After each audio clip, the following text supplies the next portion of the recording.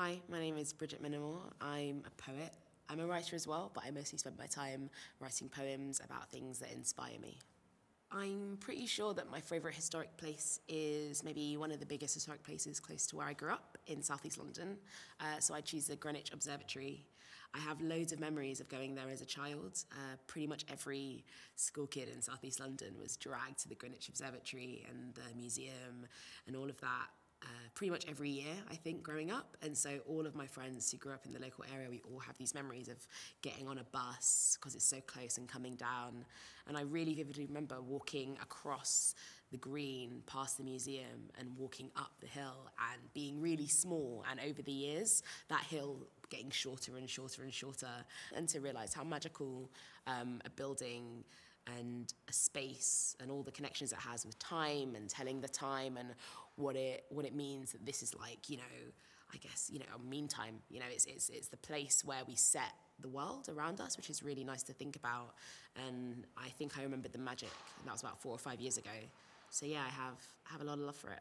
I think it's really important to look after historical places around the country because it's important for us to know our history. It's important for us to know what came before us and to really appreciate that. And also they're very beautiful. Like, we're really lucky in this country to have had a real history of preserving historic spaces, and loads of countries that don't have as much of that history. You get signs on places that say established in like 1992 and you're like, oh my God, like tack on another like 200 years and then it'll be something, in the UK. It's really important, I think, to invest in that, to make people really aware of how much they love these spaces, even if they don't realise how much they love them. I think when you ask people, they'll definitely say, oh God, I have this space, we, went on honeymoon there, we fell in love here, all of this. But I think it's easy for us to forget that until it's brought up to the surface. And so, yeah, I'd like to hope that from now on anyway, I know I'll be a lot more aware of the buildings and the spaces around me and the history behind them, just because writing the poem and doing this project has been really lovely. It's really made me think, why do I appreciate these and why do other people appreciate them? So the poem that I've written was inspired by a lot of different places. Places that I hadn't really thought of for a while, and then as soon as I sat down, they all just started coming out, which was really nice. So for one part of the poem, I talk about libraries, and I've always had a really strong connection with libraries. It's definitely a bit of I don't know what you call it, like a latchkey kid. And so my parents would finish work later than I'd come home from school a lot of the time. And the library was definitely a lovely, safe environment for me to go home. When you're old enough to come home alone, but you're not quite old enough to stay at home by yourself. I would spend like every evening after school there for like an hour, maybe, not very long, but just going there, doing my homework. And I made like a new little community that wasn't friends from school and wasn't kids from like the estate I grew up on. It was like a different mix, and I think that was really important. You get a lot of crossing of like class lines and race and culture in libraries because there's no hierarchy, and so I have a real love of libraries basically. So there isn't one library that I dedicate that to, but everything from the British Library to like Grove Vale down the road from my parents, that's about 5 meters wide. They all inspired that. Part of the poem talks about piers and beaches. And, my mum actually really loves, in like true immigrant fashion, loves the English seaside, finds it very charming. And so I've had lots of day trips, or I did when I was younger, I had lots of day trips going to the seaside. And so we'd go to Cromer and go like crabbing. And I was a bit too old maybe, at sort of late teens. I found it very, I was not impressed. But now I look back and I have a real love for it. And I really remember like walking along the pier, and the pier there is really well kept. It's really well preserved, and it's relatively busy, I guess, for quite a small stretch of beach. And it's lovely, it's really nice, it's windy, it's always got that crisp feeling, it's got that sea smell that isn't quite fishy, but almost touches on it. And so, yeah, thinking about the pier, I always think of looking through the cracks, and there's something slightly dangerous about it. I'm not sure why. Obviously, they're very safe. You have hundreds of people walking on the piers around the country, but I always feel a little bit scared in a slightly thrilling way. There are so many beautiful castles in this country. I looked at Pevensey Castle a lot, that was lovely.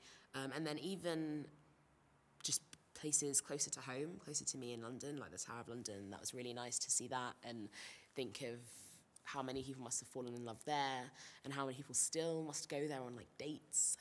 I'm just fascinated by that. But then also just buildings. I found myself, when I was writing the poem, I really found myself looking at the buildings around me, being a little bit more aware, and I'm notoriously unobservant, so it was really nice to suddenly be on a bus and actually, take my music out or stop reading my book or looking at my phone and to like look at the buildings around me. And that's something I've never really done. I've never really been into architecture, but now I'm like, oh wow, this building looks like that building. I wonder if the same person designed it. And then you look at it, you look it up, and they have. So yeah, it's been really nice. I feel like I've learned a lot more than I expected to writing this poem, which is lovely. History is one of those loose, fractious things, isn't it? That it means so many different things to different people. Sometimes it means culture, sometimes it means family, sometimes it means country or heritage. But when it comes to local history, we all are local to somewhere right this moment. Wherever we live right now, we have a local community and a local area that sometimes can feel secondary to like the more immediate small thing of family or the much bigger thing of like heritage and culture. But our local communities are important, and to be embedded in the local community, I think you really do need to have love and an appreciation for local history, and just to know where the space around you has come from, what built it, why is that road here, how did that park get over there, why were these flats built here. I remember finding out a few years ago somewhere in, I think it's Battersea, there's this like really tall high-rise block of flats, and they looked so out of place on the landscape, and I always wondered why they were there. And a friend was like, oh yeah, it's because it was bombed in the war, and they just had this big crater, and the only thing they could fill it was this massive high-rise. And now every time I walk past it, I just think, oh my gosh, this has this whole history. And I wonder, does everyone here know that? I hope they do. Does everyone walking past know that? Definitely not. And suddenly this like, very normal high block, like random tower block, these two tower blocks had this, I just felt something, and it has this whole history of people who died and houses that were razed to the ground and bomb shelters that all came spilling out just from this one little fact. And so, yeah, it would be lovely if we all knew those facts. And a place, like this country has a lot of those facts hidden underground. We're such an old country, and there are so many old cities and old docks and old ports. I think it's really important to know the history of who's here and how we got here.